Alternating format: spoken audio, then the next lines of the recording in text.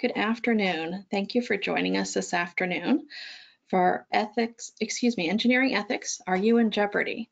This is Victoria Beal with the Ohio LTAP Center, and I'm so pleased to have with us my colleague Ted Green, who is a professional engineer, not only in the state of New Jersey, where he works for the LTAP Center, but in New York, Pennsylvania, and that's Massachusetts, right, Ted? That's correct. There we go. So I'm going to do a couple quick housekeeping items, and then I'll turn things over to Ted. First off, I'd like for everybody to look for the question box on your GoToWebinar panel. And if you wouldn't mind, please put a hi or hello in there so I know you found it, because this is going to be really important for later on when we get to the Jeopardy portion of the webinar. I see lots of highs and hellos coming in now. That's great. The other thing I wanted to let you know is in the handouts section of the GoToWebinar panel, we have for you a couple of handouts that Ted has provided. One of them is the NSPE Code of Ethics for Engineers, and the other one is the ASCE Code of Ethics. So those two items are available for download. If by some chance, though, your computer is not cooperating, I'll be emailing those out afterwards as well. The other things I've put in there are just items that you might be interested in. They are announcements about upcoming webinars. We have one for ADA and temporary traffic control that's going to be done by Ron Eck. And we also have a self-evaluations in transition plans and ProAg overview that's going to be done by Ron Eck. We have, in addition to that, a gravel roads design and maintenance webinar series that's going to comprise the entire course.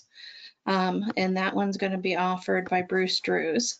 So if you're interested, we've got those for you. There's no charge to participate. So I think that's all I had, Ted. Are you ready? I'm ready. Okay. All right, there you go. Thank you very much, Victoria. Might as well go camera view if it works. Maybe it doesn't work. There it goes. That's I'd like to welcome everybody to Engineering Ethics. Are you in Jeopardy? This is always a big concern with many engineers out there, especially when there is the requirement that we have to have continuing education requirements for our license renewal for this. And that's many states throughout the country right now on it. I think that actually started here in New Jersey as well. As Victoria said, my name is Ted Green. I am a licensed professional engineer in New York, New Jersey, Pennsylvania, and Massachusetts. I used to be, I'm an immediate past region governor of the American Society of Civil Engineers, and I used to be chair of 2 of the national committees, and one of them was on the professional practice side as well. So we're going to be going through this presentation. Hopefully we all have some good fun. This is the first time I've ever done this in a virtual format, so I hope it works well. Sometimes it does get pretty hot and competitive during the live in-session groups as well. So hopefully we get some of that excitement as well of that. I'm going to quickly run through a couple parts of this before we actually get to the Jeopardy game as well. Just acknowledgements, most of this presentation was prepared by Tara Hoke, who's the General Counsel at the American Society of Engineers, as well as Andrew Hunt, PE, as well. So they had a lot to do with this presentation on that. So the big question becomes ethics, and I've had this come up, and other people who have taught ethics classes get the questions, how can you teach ethics if you're not an attorney? The big question is, who says you have to have an attorney talking about ethics? Because attorneys are looking into the law part of things overall. Well, following the law and obeying the law is something that we have to do. However, ethics isn't about following the laws. It's about what is considered morally or ethically correct. So it's the things that we ought to do, but not necessarily have to do. So they are 2 very different types of items on that. So 3 different types of levels when it comes to ethical behavior. One is everybody has their personal behavior. The other is what does society expect of us as an engineer, what is expected from them, and what are other social behaviors that are expected as well on that. So it's not always so cut and dry as what the law says. Sometimes we get into the very gray areas, and those are the areas that we have to worry about in many cases. So there are many different definitions of ethics. Each dictionary will have a slightly different version of it. This one is from the Cambridge Dictionary, and it has these two definitions. It's a system of accepted beliefs that control behavior and a study of what is morally right and what is not. So as you see, it's not about the legal aspects on it. We get into the morals. What are the societies? What is it expecting from us? So what's ethical behavior? Well, one is simply as some people think it's simply as doing onto others as you would have others do onto you. The thing is, it's not really something that we can go on, because what somebody might think is acceptable behavior, overall, others may not consider it acceptable behavior as well. So we always have those little challenges out there overall. Becomes a bigger issue for people who work internationally as well, because what might be considered an accepted custom in some parts of the world may be considered actually illegal in this country as well, because it might be considered bribery. So we get into those little tricky areas as well. Unfortunately, real life situations are a little bit different. And the thing is, we never know when we're going to get into an ethical situation until we actually step into an ethical situation overall. So it's not quite so simple overall with that. So we're going to be using this whole program is going to be based on two national societies' code of ethics, and they're very similar. The American Society of Civil Engineers, their code of ethics, which is put into 3 parts, and I'll be using their current code of conduct and ethics as well. They are in the process of revising it and will most likely be changed come October, but we'll be using the current one.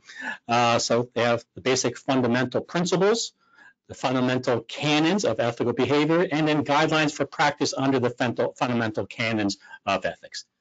National Society of Professional Engineers, or NSPE, their code of ethics is in 4 parts. They have a preamble, but then they have a fundamental canon, rules of practice, and professional obligations. Both of these societies have very similar code of ethics. ASC's was revised several years ago because there was a complaint filed with the Commerce Department, and those parts were changed, but some of those items still remain in NSPE's code of ethics, and ASCE has added additional things along the way in the past few years as well. So these are the fundamental codes of canons for both of the societies. Let's start with fundamental canon number 1. With ASCE, it says, engineers shall hold paramount the safety, health, and welfare of the public, and shall strive to comply with the principles of sustainable development and the performance of their professional duties. So this is considered the most important item out there. Similarly, NSPE has engineers in the fulfillment of their professional duty shall hold paramount the safety, health, and welfare of the public. So people are aware, NSPE, they represent all licensed professional engineers, while ASCE is limited to civil engineers on it, but still, same language there. Let's go to canon number 2. ASCE just says engineers shall perform services only in their area of competence on that. So whatever area you're practicing is where you are going to be practicing. So if a person who's been doing just highway engineer suddenly next day does a bridge design, that might be an issue. Doesn't mean people can't transition from a highway engineer over to a bridge engineer, but it's just you can't make that immediate leap to it without having gone through a formal process on that. NSPE, similar language, perform services only in their area of competence. More so with them, you don't want a civil engineer performing mechanical or electrical engineering work. Canon number 3, ASCE says engineers shall issue public statements only in an objective and truthful manner. NSPE, issue public statements only in an objective and truthful manner. Essentially the same on that. Canon number 4, engineers shall act in the professional matters for each employer or client as faithful agents or trustees, and shall avoid conflicts of interest on that. And that always becomes a big issue on it. What are our conflicts of interest? Becomes a bigger issue with many government employees as well, because they might have additional requirements within their organization that to help make sure that they know where a conflict comes in so that they can remove themselves from that conflict on that. So, but a lot of times these conflicts pop up, you're not aware of it. NSPE act for each employee or client as faithful agents or trustees on that. Canon number 5, engineers shall build their professional reputation on the merits of their services and shall not compete unfairly with others. That NSPE, their part to it is just to avoid deceptive acts. This unfortunately does become an issue on it. ASCE, a lot of their complaints that they receive with their, as well as NSP, they receive for code of ethics violations has to do with, in many cases, canon number 5 on that. A lot of times it's more, I think it's for under canon 6, where they say things that are not appropriate towards another licensed engineer as well. But sometimes some people take credit for other people's work, and that's a big one here under canon number 5. Canon 6, engineers shall act in such a manner as to uphold and enhance the honor, integrity, and dignity of the engineering profession and shall act with zero tolerance of bribery, fraud, and corruption on it. So those are some strong words in there, especially with honor, integrity, and dignity. NSPE engineers need to conduct themselves honorably, responsibly, ethically, and lawfully so as to enhance the honor, reputation, and usefulness of the profession. So the very important thing is that we also have to look into the honor and integrity. And many of these, we'll get into 2 more canons here, but many of these canons are actually in most states states licensing boards for the requirements in the oath that you took to be a licensed professional engineer as well. Canon number 7, this one is specific to ASCE. Engineers shall continue their professional development through their careers and shall provide opportunities for professional development of those engineers under their supervision. We're all here taking this class because of professional development requirements that our states provide, and we go through those particular items as well. And we have people on this webinar from all over the country, West Coast, even into Puerto Rico. So we all have our various requirements that we have in there, so we have to make sure that we are following these requirements overall for professional development. But just importantly, if you are a supervisor, make sure you provide those opportunities for the people that work below you so that they have the ability to get the knowledge and move upwards in the professions. Canon number 8, also very specific to ASCE.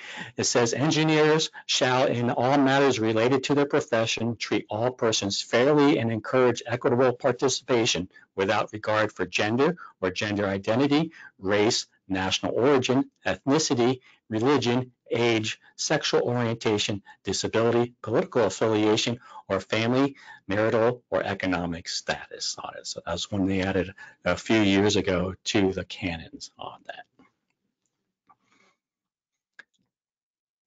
So let's talk about a quick thing on ethics policies. All agencies and private companies really do need to have their own policies on it. And about the policies, the best ones are overall self-enforcing.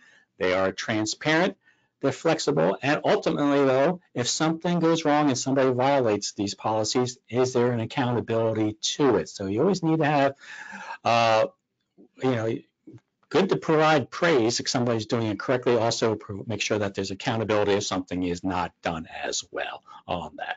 So these are basic requirements of every ethics policy. Private companies will have different ones than a government agency. Government agency usually has their internal policies as well as their state laws that might limit them on certain things. Some things may be acceptable in the private sector. They're not considered acceptable in the public sector. This is a flow chart that I got from the Institution of Civil Engineers. They're in the United Kingdom. They're similar. They're actually one of the licensing bodies in the United Kingdom on that. They're over 200 years old as well. But this just shows you a flow chart of what they considered acceptable items overall for ethics. The main one is, if you go up to here, start at the top, are your actions legal? If they're not legal, you're not even in the ethics realm. You're just in the legal issues on it. So see what your obligations are, making sure there's nothing that makes it illegal. Then at that point, look at those code of conducts. It may not just be ASCE or NSPEs, or several other groups out there, whether it's ASHI or others as well, or even your own internal policies, do they satisfy your satisfy your professional codes of conducts as well? Well, if it does, then go, how about all your stakeholders? Especially projects like a building project, there might be several stakeholders that are involved.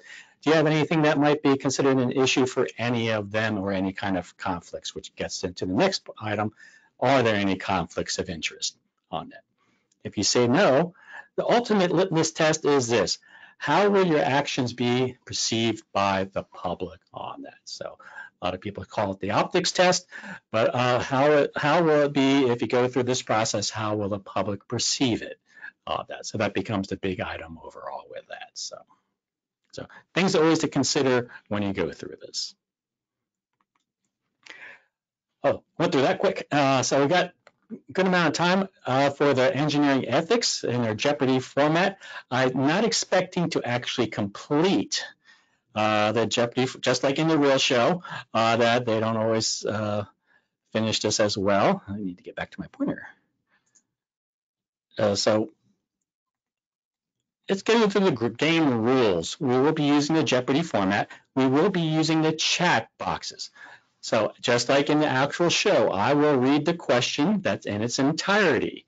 After I read the question, the first person that responds in the chat box with any 2 or more letter word will be permitted to answer the question or provide the question in the chat box as well. An actual word, like O is, OH is fine, or me is fine. If it's like XZ, no, that is not a word on that. So, or just hitting whatever keys come up first on the keyboard won't count for that. Ted, just a quick reminder that it's the question box for us. Yeah. Okay. Oh yeah, it'll be in your question box. Sorry. All right. Thanks. I forgot I have the chat box. You don't. So in the question and answer box you have in the corner on that. And so I will then show the answer. That's on the screen. And then the person that responded initially, that will be able to choose the next topic and value number as well. And then this will be self-scoring so you can always, if you're not actively playing, you can always see how well you did with yourself as well as we go through this process. So let's get started with our game. This is the game board that we have out there. Victoria, actually, I'll give you the honors. Do you want to pick a category and value number? Let's start with to report or not to report for 300, Ted. Okay. Now I definitely gotta get my mouse, but I gotta get something to come back. Come on back.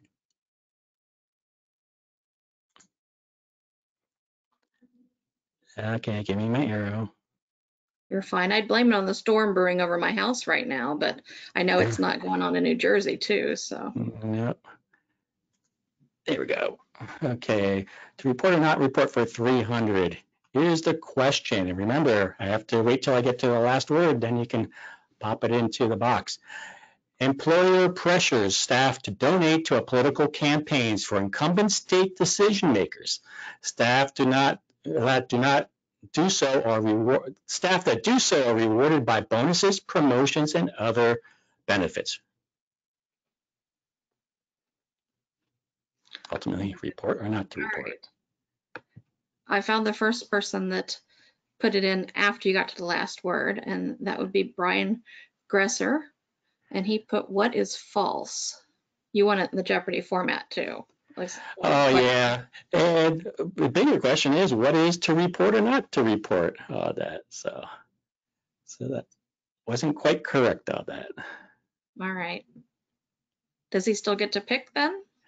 Let's go through the answer. Yeah, he'll still get to pick. Let's go through the answer on it.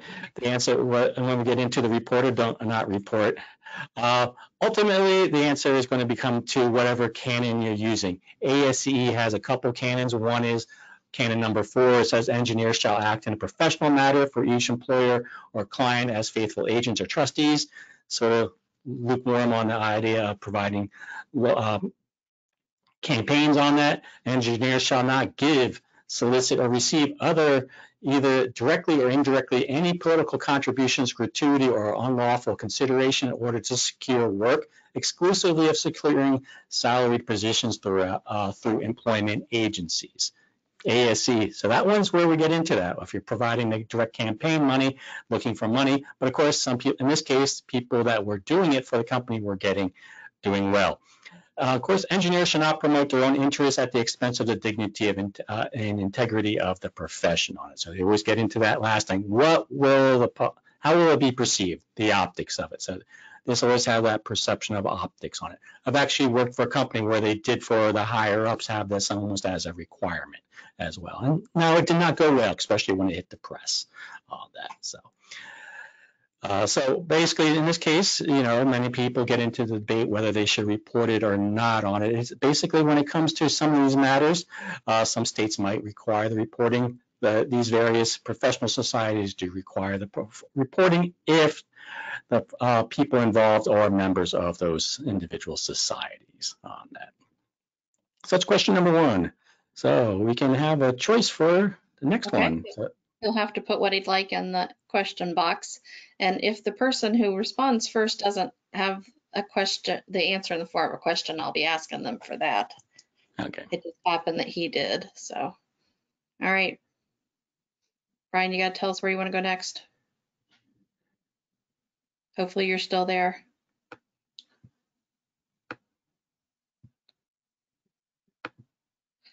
True for 100, he said. True or false for 100? True or false? Engineers do not have to make ethical obligations to seek licensure or continuing education. We have Sean Milroy, who was the first one to respond. And he said, what is false? And that is correct, all that. We saw earlier with the various canons, more so ASCs than NSPs. Just so you know, the full text of these are in those handouts that you had from both of the societies on it. What I showed earlier was just the highlight text of it. Engineers should keep current in their specialty fields by engaging in professional practice, participating in continuing education courses, reading in the technical literature, and attending professional meetings and seminars. Engineers should encourage their engineering employees to become registered at or licensed at the earliest possible date as well. Similarly, NSPE engineers shall continue their professional development throughout their careers and shall keep current in their specialty fields by engaging in the professional practice, participating in continuing education courses, reading in the technical literature, and attending professional meetings and seminars. Do you think the same person may have written part of these things? So we see that thing about a part about continuing education. It's an important part, especially if things have changed. I remember when I first started into profession, computers, CAD-operated computers were just coming into it. Now it's the norm. Some people remember the days of Mylar and Leroy pens as well. So things have definitely changed overall with that. We don't even use paper much anymore either. So. Okay, tell us where you'd like to go next. Fill in the blank for 500. Fill in the blanks for 500. An engineer wishes to make a presentation on new technology at an ASCE conference or any other conference. A manufacturer of the product related to that particular technology offers to pay for her travel and expenses. The engineer should what?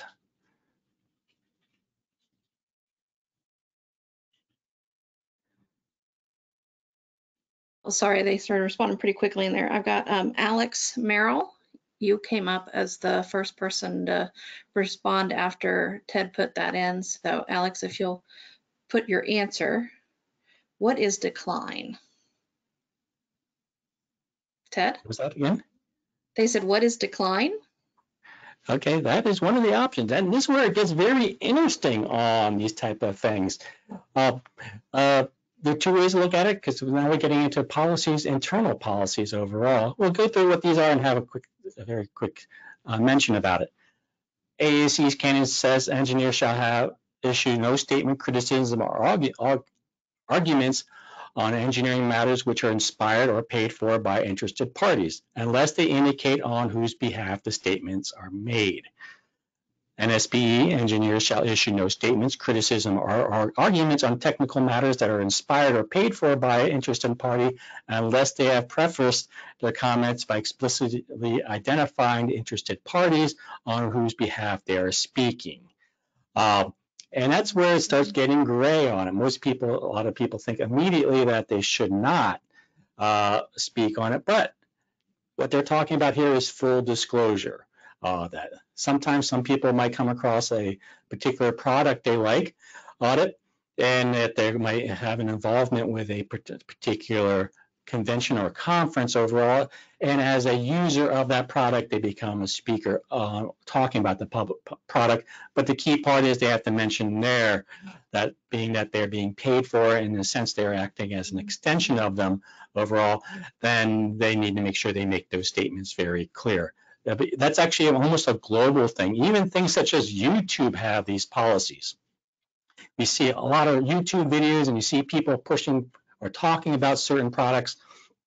You actually look in, if you ever click the more statement, the description, you go to the more, you'll actually find out they will typically have a statement in there indicating that these products were paid for by the manufacturer for their review, and then also do a disclaimer whether or not they will make any changes to what is said on it, whether the company pre-approves the reviews on it, and if they've been sent out to an area, especially with car manufacturers and camera manufacturers, they will send people out to big events, and they pay for the travel to those events as well. Those have to be made as public as well on YouTube on that. So across the board, the big thing is making sure everybody's aware of any potential conflicts you might have in there. Time to select the next category. Okay, tell us where you'd like for us to go next. Still waiting to know. What's wrong with that for 100? What's wrong with that for 100?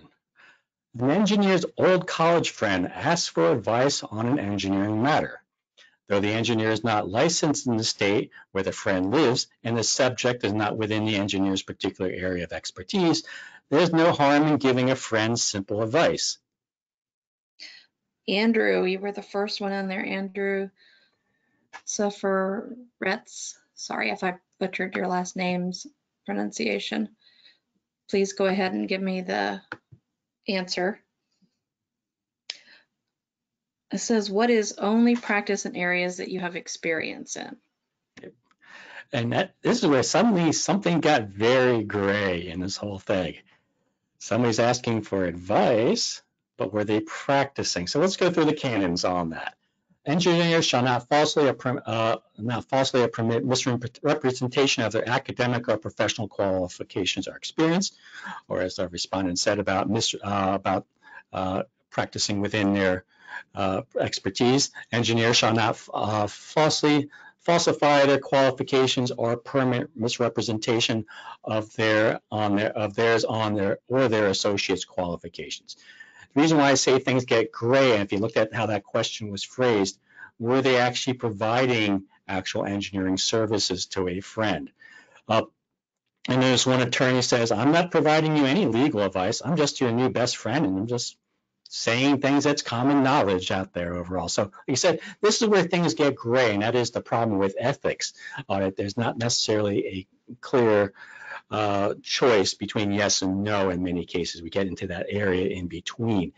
A lot of times we get into that. We saw that ethics chart from the Institution of Civil Engineers. Go through that list. How does it look at the bottom on it? And were you actually providing advice on that? People have opinions on a lot of things. It all depends on how the context of that advice was done on that. So, but if they're actually providing information and that person uses it without going through the process, getting a licensed professional engineer to go through it, that's when the issues start becoming a big problem on that. Next choice. True or false, 200? True or false for 200? True or false, an engineer may never use a client's confidential information for the engineer's own personal benefit. Benjamin Kowalski. If you could put the response into the box. What is true? That is correct, Odette. So earlier in the canons, engineers shall not use confidential information coming to them in the course of their assignment as means of making professional profit in such actions, and is advised in the interest of their clients, employers, or publics, or the public as well, or shall not reveal facts, data, or information without the prior consent of the client or employer, except as authorized or required by law or this code. That's actually an important part of NSPEs when we talk about divulging information, where we get into the ethics versus law. We see here authorized or required by law. So if all of a sudden there's a legal matter and there's a subpoena, you will be required to respond to the subpoena on that. So that's where it goes from ethics to legal aspects. But for the most part, the answer is it's going to be false on that. If there is no legal requirement for it, then no, it's not something you're supposed to let out. Next question, choice. Okay, let us know what you'd like. You make the call 100, please. You make the call for 100. An engineer is visiting a construction site, observes an unshored trench, which could cause serious harm to construction inspection if it collapses. The engineer's contract expressly disclaims responsibility for construction means or job site safety. Engineer takes no action to address the issue or give warning. What do you do?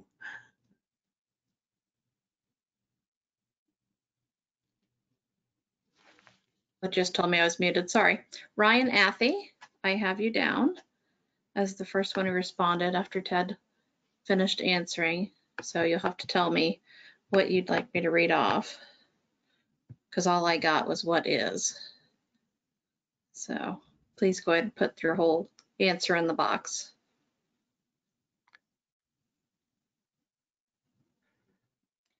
What is you reported? What it should be reported. That becomes always the big issue all day. Yeah. And a lot of people are aware, here's just the fundamental canons, and there's also various state laws out there that affect these things as well. Number one, engineers shall hold paramount the safety, health, and welfare of the public. That is the number one item. If you have a excavation out there that has improper shoring audit, there's the ethical requirement to ethical expectation that that we uphold the life and safety of the welfare of the public on that as well. Other canons on it, engineers shall recognize that the lives, safety, and health of the welfare of the general public are depending upon engineering judgment, decisions, and practices incorporated into structures, machines, products, processes, and devices. And of course, engineers in the fulfillment of their professional duties shall hold paramount the safety, health, and welfare of the public. So the health and safety of the public is an important thing. Now we always get into the legal part. What do you have to do? Many states have in their requirements for licensed professional engineers is that if a licensed professional engineer sees a safety hazard, they need to bring it to the attention of somebody in responsible charge of that project, whether it's a foreman of a project. It doesn't go any further than that. That doesn't say you have to make sure that they actually do it, but in many cases they say bring it to the attention of the people in it. And if you do bring it to the attention of somebody, make sure you document who you did and when you did it. So if something does go horribly wrong, unfortunately, it helps protect yourself somewhat by saying that you did your part of that. So it's always, that's where it gets very tough on that. There have been lawsuits about this in some states. It definitely, I think, was in Chicago as well on lawsuits like this. Somebody was an inspector. They knew nothing about shoring or excavations, and there was unfortunately a fatality when it collapsed, and they tried to lay blame on a recently out of school engineer as well on that. So in that case, there was no expectation for that person to truly understand what the issues were on that. Question choice. All right, what question would you like read next? I have to put it in the box so I can read it off. True or false for 500? True or false for 500. And we have the daily double. Oh, you actually got to hear that one. So we got a daily double. Here's the question. True or false? Engineers may continue to perform engineering services despite having a conflict of interest as long as they have a consent form from all parties involved. True or false? Mark Flowers, you were the first one to respond in the box. So, and he put in what is false. What is, oh, nice in the form of a question on it. And for the most part, that is generally the considered acceptable answer, especially when we get into optics. Canons get a little bit gray in there. It says engineers shall avoid all known or potential conflict of interest with their employers or clients,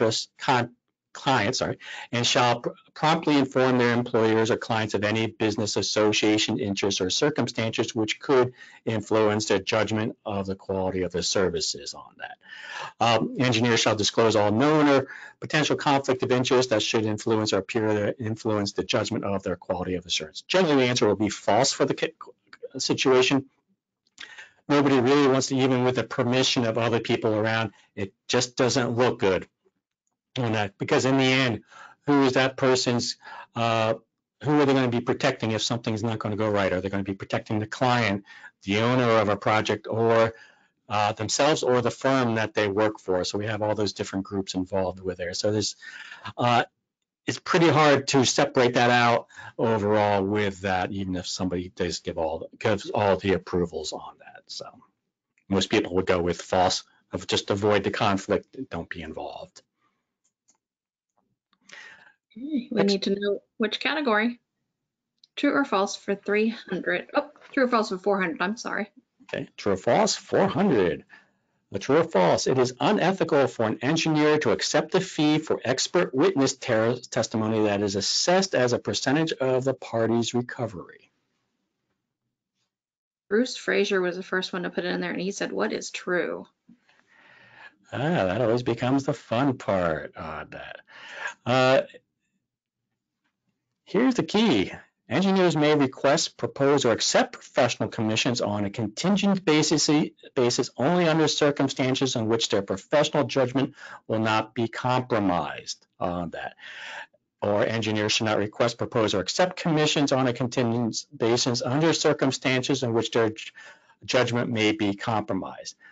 Many people have grappled with this. There is always that ethical question, yes or no, all that. Generally, the answer is considered acceptable. That they just have to be made clear that about it overall. A lot of times when we get into litigation, there are a lot of parties involved. There might be a lot of expert witnesses involved.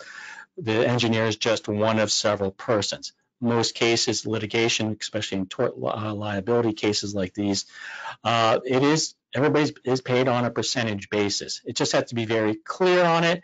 Usually, the opposing attorneys will make it very clear. They will ask that question, is the person actually being paid a percentage of the overall fee?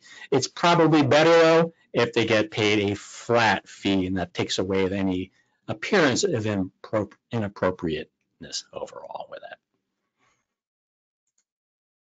Next question. Okay, we need to know which one to go to next. Hopefully he'll put it in the box quick. Fill in the blank 100. Fill in the blank for 100.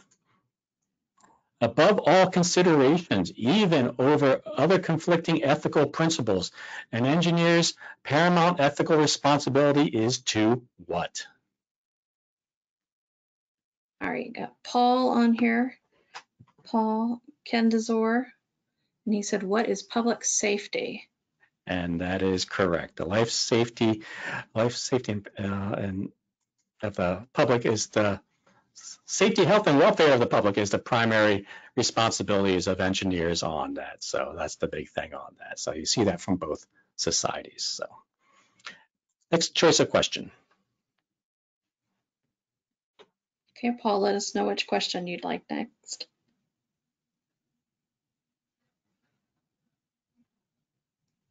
What's wrong with that for 400? What's wrong with that for 400? Two major competitors in the region decide that they are wasting too much effort competing on the same work. The firms agree to divide up the territory geographically, with one firm taking only jobs located in the north and west, and the other taking jobs south and east. Laith Stefan, you were the first one in. What is collusion? Very good on that. So yes, that is definitely considered collusion on that. We had engineers shall build their professional reputation on the merits of the service and shall not compete unfairly with others. Unfortunately, there is a little too much of the competing unfairly out there, especially on the small firms on that. Engineers shall not knowingly engage in business or professional practices of a fraudulent, dishonest, or unethical nature. And that's the key part here when we get into collusion. It's considered fraudulent, dishonest, and unethical. And you see the same parts with the NSP. The Federal Highway Administration actually takes this very much seriously. The Office of Inspector General actually has a whistleblower phone hotline for people to report actual fraud on federal aid highway projects as well. And I know it gets called and referred to it. I definitely know a few cases in the past few years where employees, and usually on the contractor side, may have blown the whistles on fraudulence, but also becomes a big issue when there's collusion during bidding, when two firms agree, I won't touch this, but I'll do this one, you go after that one, just don't compete against us on those two projects. So that becomes a big issue on that. Hey, Laith, which question would you like next? True or false for 300, please? True or false for 300, declare the category. True or false, it is unethical to review another engineer's work without the engineer's knowledge or consent. Terrence Wright, that was the first person. He said, what is true? Yeah, that is generally considered true. Of course, some people argue, what's your definition of review?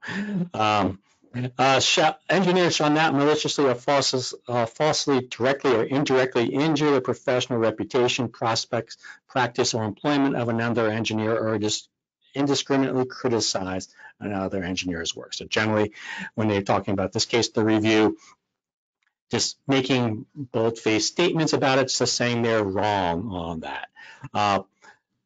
But NSP got very interesting in the choice of words. Engineers in private practice shall not review the work of another engineer for the same client, except where the knowledge of such engineers are useless, or unless the connection of such engineers with the work has been terminated on that. So generally, you don't want to be reviewing somebody else's works. Like said, some people did, question what's the word reviewing.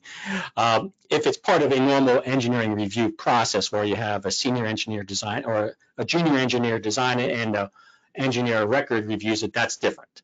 This is where somebody independent is reviewing it and possibly providing criticism on that. So that always becomes a bit of an issue on that. So of course, somebody should always know if somebody is reviewing their work as well on that. Okay, choice of question time. Yep. Where would you like to go? You make the call 500. Who makes the call for 500? An engineer serves as an appointed chair of a county planning board. The engineer is also principal of a design firm. From time to time, clients who have subcontracted work to the engineer's firm appear before the board.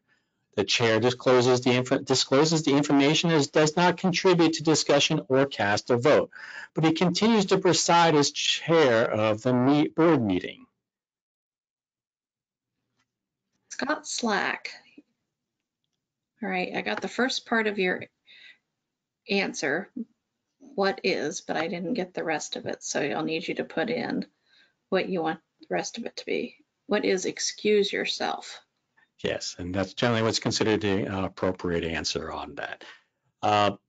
We had the language from the societies. Engineers in public services service as members, advisors, or employees of a governmental body or a department shall not participate in consideration or actions with respect to the service solicited or provided by them or their organization in private or public engineering practice. Same language down below on that. For one, like even though they're not participating in the actual discussion or voting, they're leading the discussion. And of course, the big question is, who are they actually representing at that point? The town or their firm that they work for. So they always have that definitely the appearance of something not quite right on it. And of course, some people might be intimidated by that person still continuing to lead the discussion. Many cases, when a person recuses themselves from it, it's best that they also even leave the room so they're not even there. Choice of question time. Scott already put it in. He said, fill in the blank for 300, please. Fill in the blank for 300.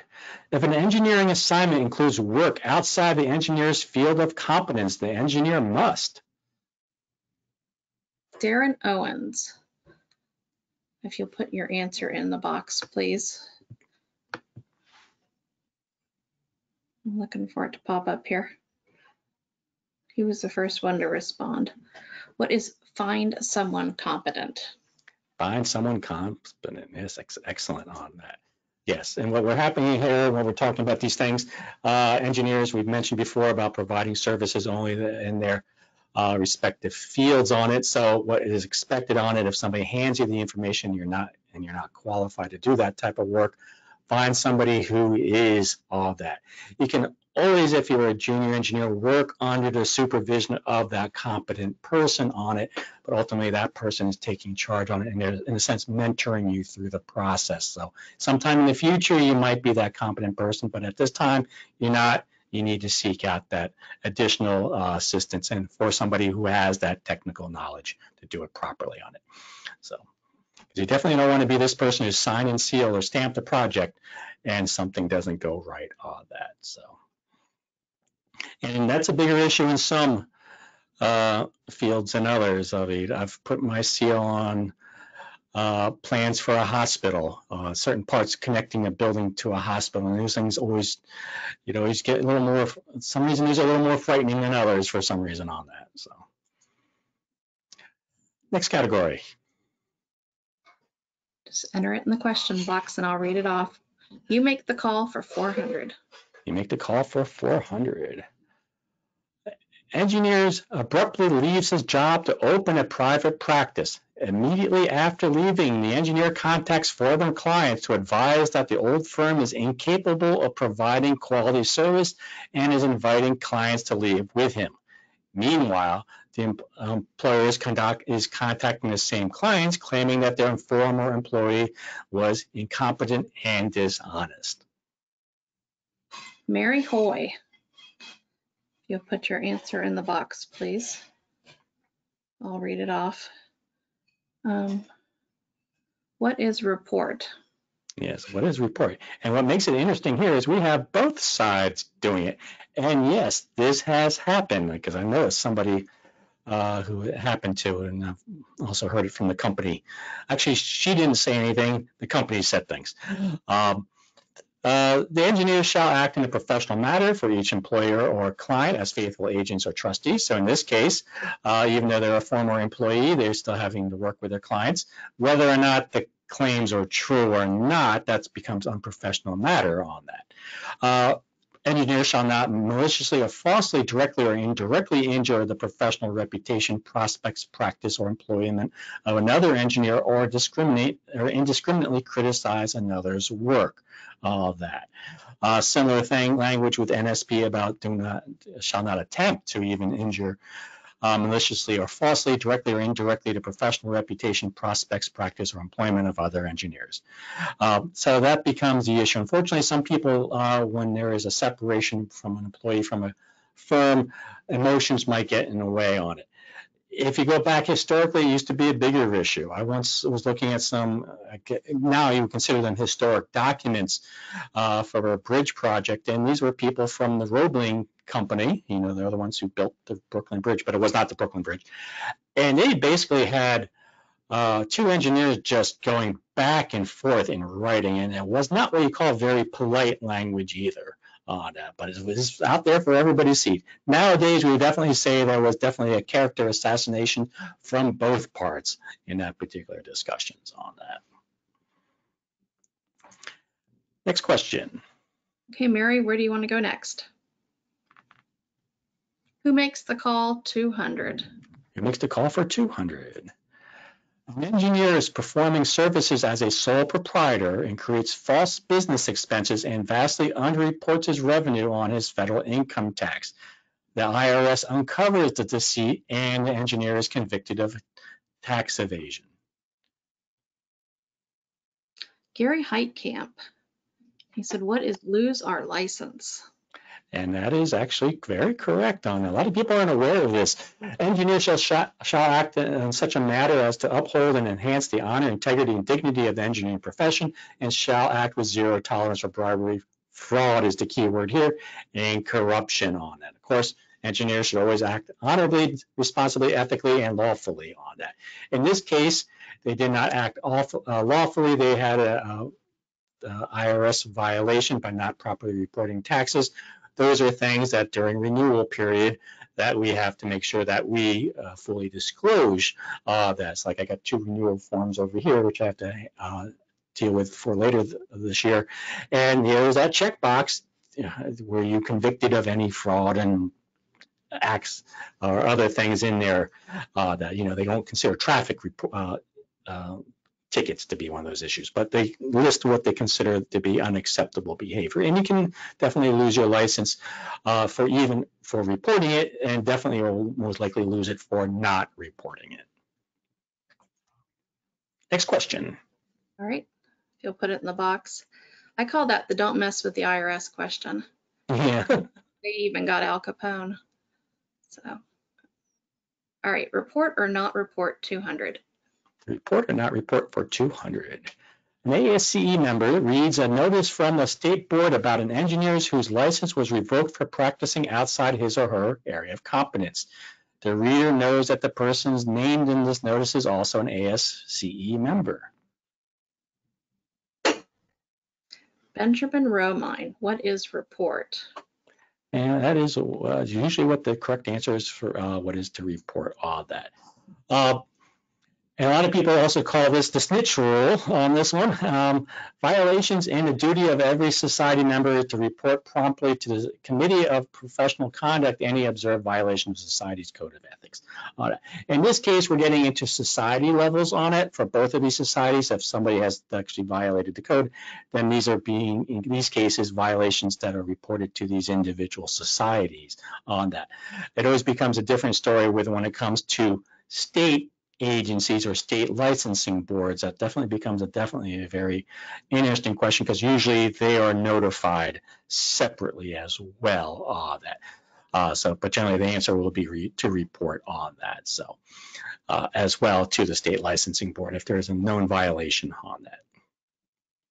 Next question. Okay, let's see which one they put in there next.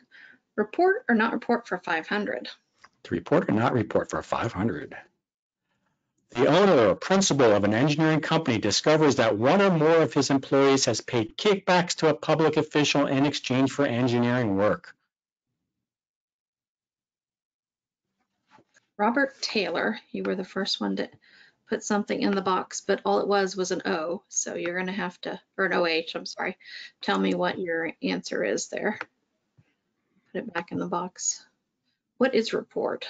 Yeah, that is the correct answer, is do report on it. Engineers shall act with zero tolerance for bribery, fraud, and corruption in all engineering and construction activities for which they are engaged, or they shall not aid or abet an unlawful practice of engineering by a person or firm. That's considered absolute bribery. There have been a lot of people that have been caught up in these schemes because of what's considered acceptable business practice. Many years ago, we're going back into the 70s, there was the issues with Vice President Spiro Agnew. What got him was basically the same thing as Al Capone. He was actually accepting bribes from engineering firms in the Baltimore area. And Baltimore County in specifically. Even when he became vice president of the United States, he was still requiring these payments to him. I think it was about 10% of the fees were given to him, and those firms would get money. That was how you did business in Baltimore on that. But a lot of engineering firms got in trouble with it, even though it was considered practice. A lot of engineers lost their license over that as well on that. So it becomes definitely a big issue, and that's always becomes the issue of what's considered acceptable practice in one place is definitely not acceptable practice elsewhere. or it may even violate the law. Getting close to the end, probably 2 more questions. Okay. Waiting for our question.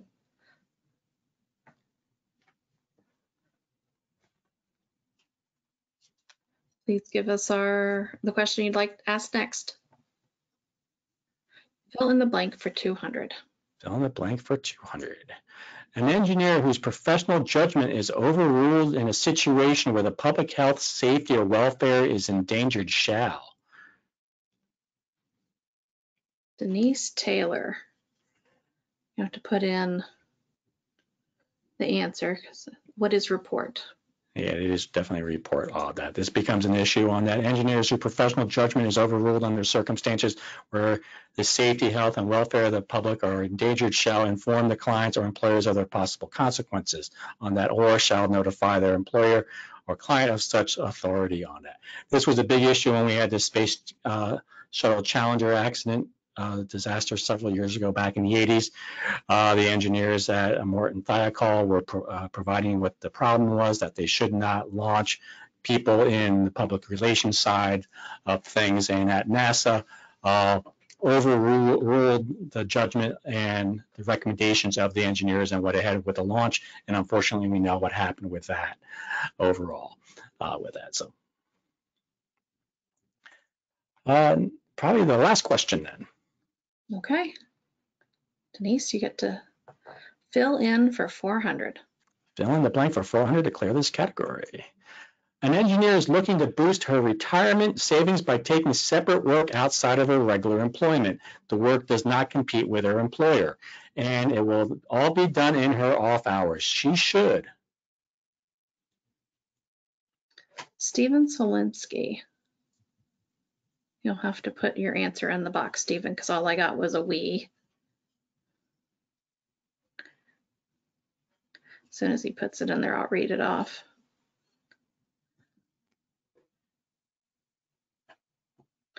What is do it?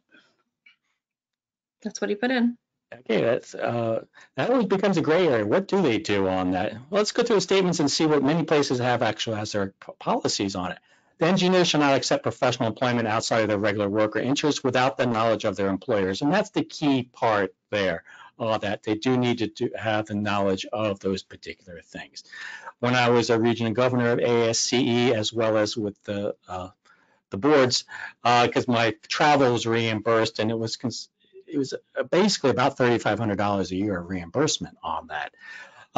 That was disclosed. I actually had to fill out ethics form. Similarly, because I work in a position that is partially funded by the Federal Highway Administration, there was paperwork filed with the United States Department of Transportation saying that I had that item. So therefore, even though I was able to provide lobbying knowledge to certain aspects, I was not allowed to for transportation related items on that. So both sides, information was disclosed on it, and it kept me from doing certain things as well on it. So same thing with NSP, notify their employers on it. They have to know about that conflict. A lot of people have other things outside. I remember some people I used to work with, they had a gift basket business, completely unrelated to engineering. So on that, but still had to be disclosed on that.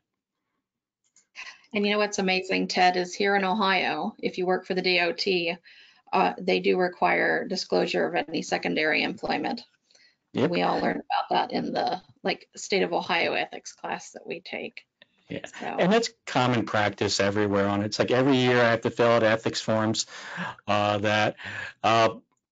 it's like this year, actually, I'm sure they're going to question my next one because all those conflicts are gone for the next upcoming fiscal year. So they're going to go, how did you go from something to nothing all of a sudden? So I know I have to be prepared for that one overall with that change on it. But I've known people who've gone actually to prison over this particular situation as well. So they didn't disclose something with their employer and went into the federal court system on that. So, well, that is it for our game of Jeopardy. It just kind of covered just last 2 slides. Just remember the decision flow chart. First thing is make sure is what are you doing legal. Go through, does it satisfy code of conduct? Make sure you take into account all the stakeholders. Do you have any conflicts, and how will it be perceived by the public is the last part of the test on that. If it doesn't pass that, it probably will be considered unethical on that. When you're promoting your rules in ethics overall, we make sure you have good policies in there and review them, the applicable codes and ethics and policies as well, as they do change with time as well. Make sure you have a full understanding of the law the best that you can, and what is your legal obligations. And universally, what are the general requirements to understand what is considered the right thing to do on that. When in doubt, always ask somebody that is in a position to have a full understanding of this as well. And always ask yourself, what would I do on it? Is this a good thing or not on that? And I like to, and just to help others to, this is the reason why you do it, to help create a good corporate culture or agency culture, define your organization's value, communicate what those values are, what good are the values if nobody knows about it, ultimately demand compliance, reward compliance, and penalize non-compliance with that as well. So I'd like to thank everybody for playing with the game of engineering ethics. Hopefully you got some good information out of this. A lot of people seem to be quite involved with this topic, and we're having good answers as well. So I'd like to thank everybody for their time in participating, and hopefully you do well in your engineering futures as well. Thanks, Ted. We really appreciate your time and all the effort that went into putting this together for us. Your certificates, everyone, will be coming out in the next few days. We have one intern on staff who does all the certificates, and we maxed the webinar today with 500 people. So give her a couple days to get those out to you, please. Also, let your colleagues who didn't get in know that we're going to schedule a replay of the webinar for them since they missed the event. We were amazed at the response we got to the enrollment for this. So Ted, thank you so much. We really appreciate it. And You're welcome. we want everybody to stay safe. Take care, everybody. Bye-bye.